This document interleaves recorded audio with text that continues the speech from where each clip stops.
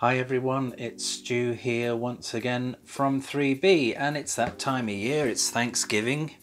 Happy Thanksgiving to everyone in the US, and it's sale time. It's Black Friday and Cyber Monday, and those of you watching over Christmas, of course, it's the New Year sales that are coming on, and it's always a good time to sort of grab yourself a bargain in terms of tech and certainly in terms of TV. So I've got sort of 10 tips in regards to getting the best deal, the best TV for you, and also making sure you're getting something that's worth buying. So let's begin with number one. Number one is to choose from a decent manufacturer. You know, don't go for some of the awful bargain basement manufacturers that are out there, but certainly go for someone like Samsung, LG, Sony, or if you're in the US, you can even go for Vizio. They create great panels, Samsung especially, and there's a good range of TVs to choose from.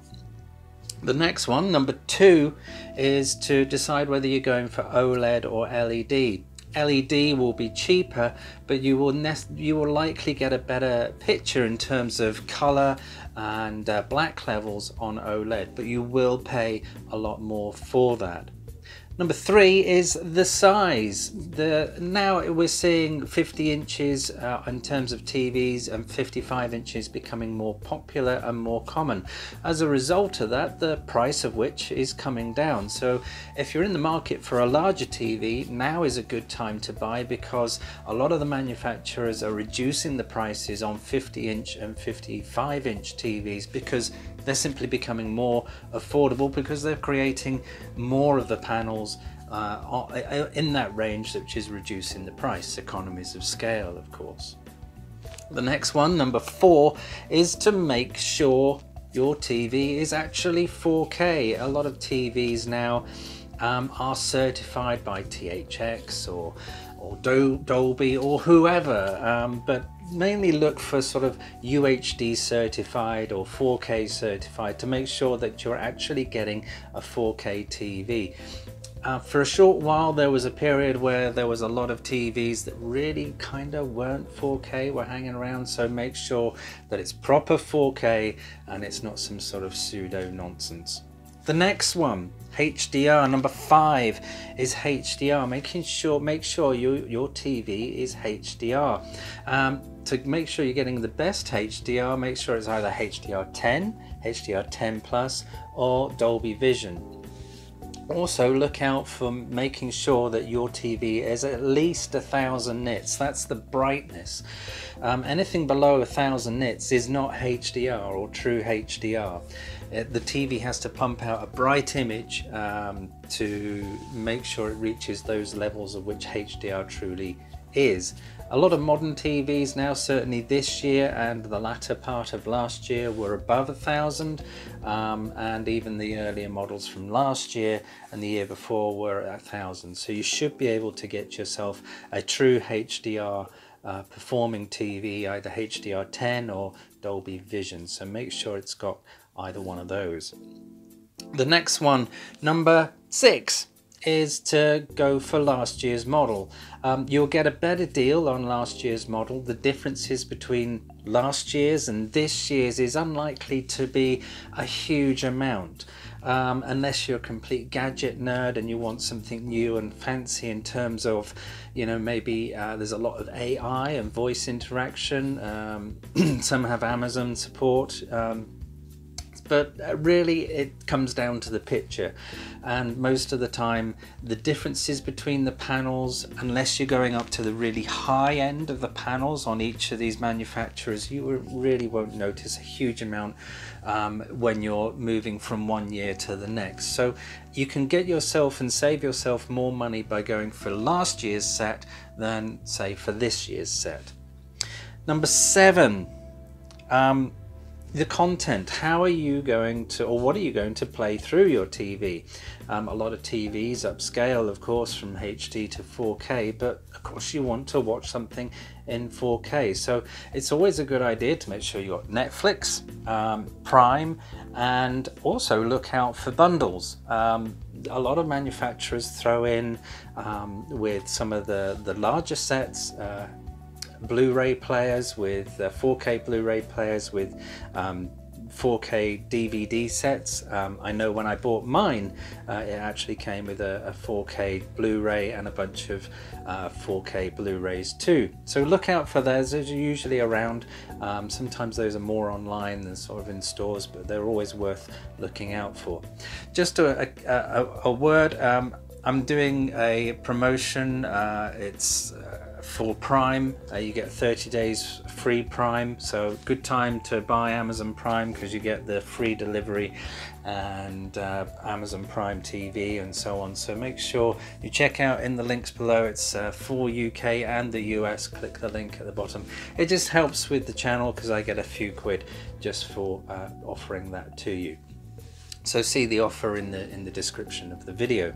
So let's move to number 8, and that's positioning of your TV. A lot of people tend to position their TVs far too high or on shelving where the speaker, because they're downward firing, don't work very well.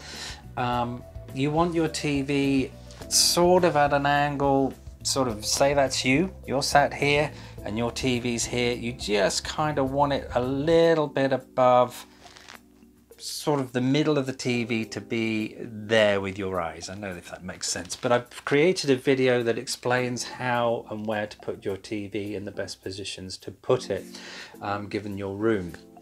A lot of people tend to put them above fireplaces, which is about the worst place you can put it. One, they're usually too high up, so it tends to wash out the image, certainly on an LED screen, because the angles cause the backlight to wash through a little bit, and also the sound doesn't work particularly well. Plus it's not particularly comfortable. You're kind of viewing like that, and when I do that I look like I have no hair, so that's never very good. But check out the video. That'll be in a card that'll pop out in one of these corners here. Next, once you've got the TV set up, number 9 is update your TV. Make sure it's got the latest firmware. There will be one.